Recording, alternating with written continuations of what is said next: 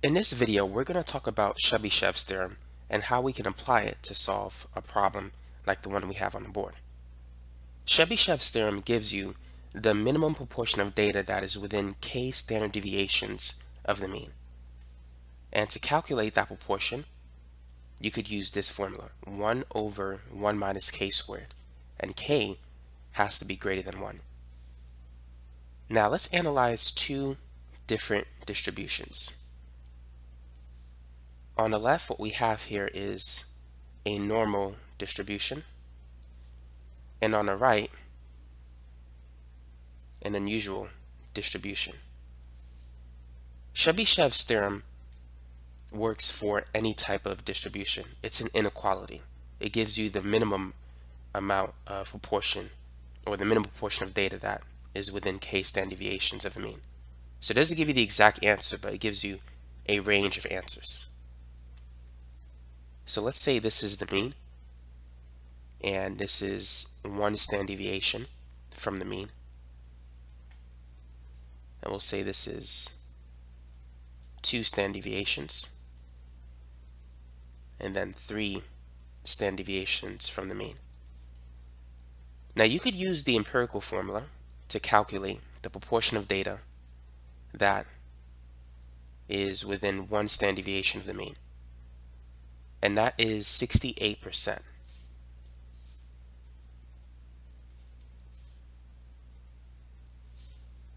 Now within 2 standard deviations of the mean, if you have a standard normal distribution, it's 95%. And within 3 standard deviations of the mean, it's 99.7%. Now, for the distribution on the right, let's use Chebyshev's theorem. Let's say this is the mean.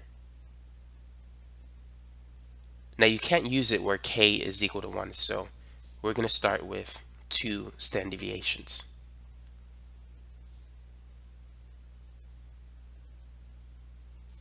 So using this formula, if we plug in 2 for k, it's going to be 1 minus 1 over 2 squared. 2 squared is 4, so we get 1 minus 1 over 4. And 1, you can write that as 4 over 4. So this is equal to 3 over 4, or 0.75. So what this means is that 75% of the data, at least 75% of the data lies between 2 standard deviations of the mean. Whereas for a normal distribution using the empirical rule, 95% of the data lies within 2 standard deviations of the mean.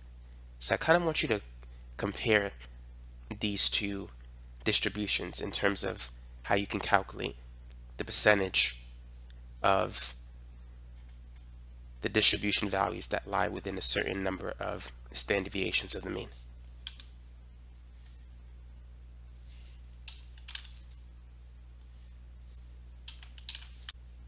Now let's see what the situation is if k is equal to 3.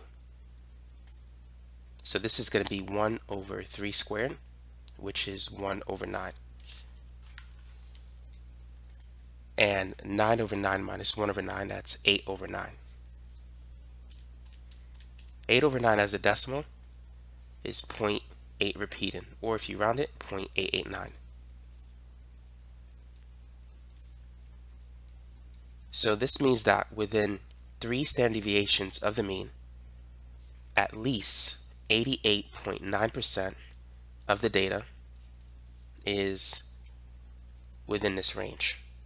Whereas for a standard normal distribution, using the empirical rule, 99.9% of the data is within 3 standard deviations of the mean. If you want to find out how much is within 4 standard deviations of the mean, you just replace k with 4. So it's 1 minus 1 over 4 squared, which is 1 minus 1 over 16. So that's 15 over 16, which is 0.9375. So at least 93.75% of the data would lie between 4 standard deviations. So the actual number can be higher, but this is the minimum value. So now let's work on the problem at hand.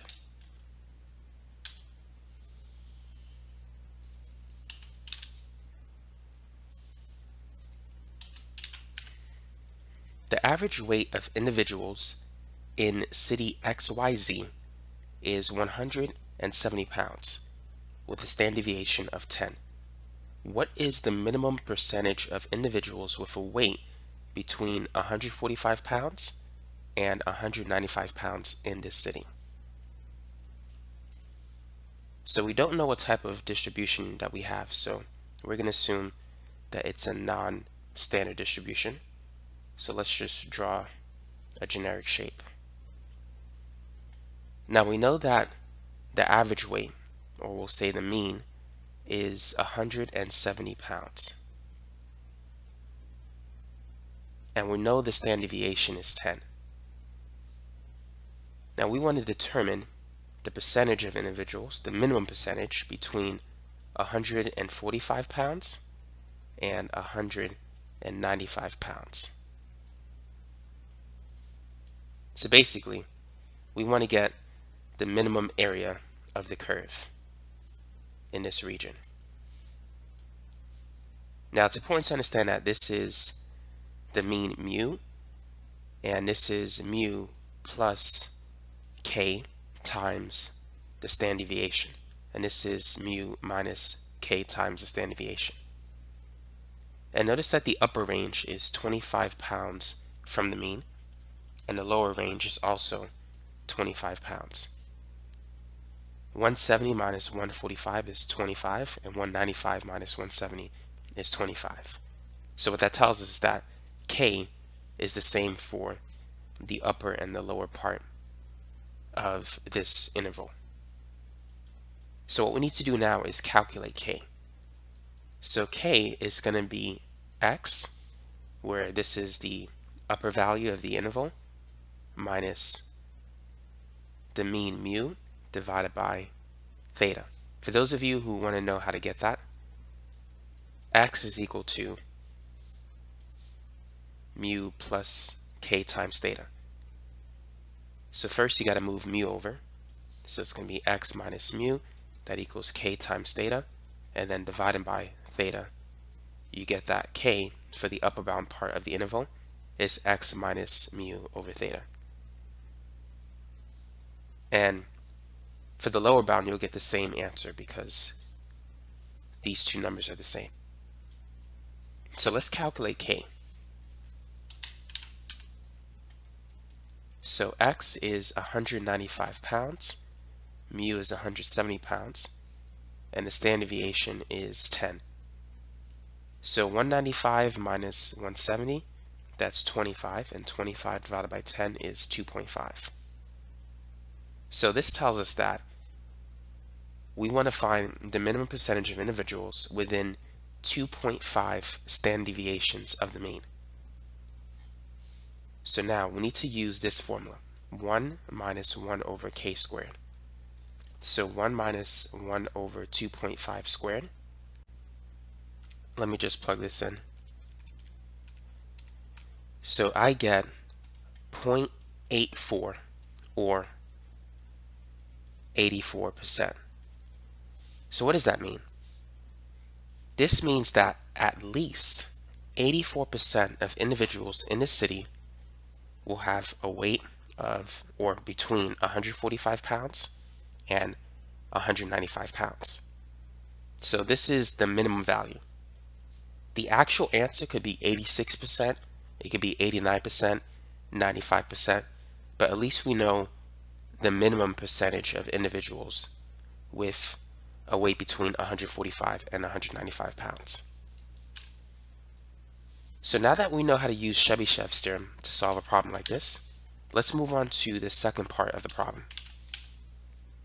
If the city contains 200,000 residents, what is the minimum amount of individuals with a weight between 140 and 200 pounds? So once again, the mean is right in the middle between these two numbers. If you were to average 140 and 200, you would get 170, which means the minimum and the maximum value is both 30 units away from the mean. So regardless if you were to use 140 or 200, your k value will be the same. So let's calculate k using this formula. So using the upper value of 200 pounds and a mean of 170 pounds and a standard deviation of 10, this is going to be 30 over 10, which is 3. So k is 3. So we need to determine the percentage, or rather the minimum percentage of individuals within 3 standard deviations of the mean. So now we could use this formula.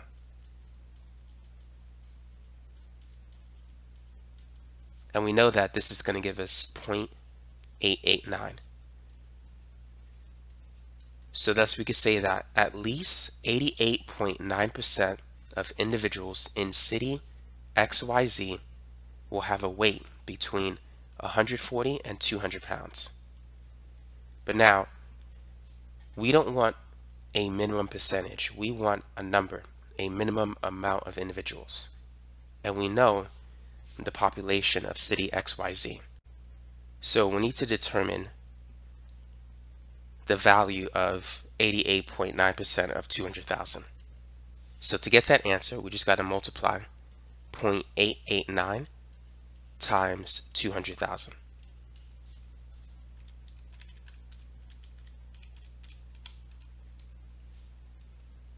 So we could say that at least 177,800 individuals in this city have a weight between 140 pounds and 200 pounds.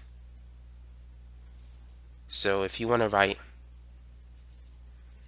the answer in terms of a probability, the probability that x is between 140 and 200 is 0.889, or rather, we need to turn this into an inequality.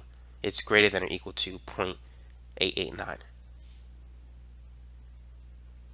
But the actual number of residents that have a weight between these two values is at least 177,800.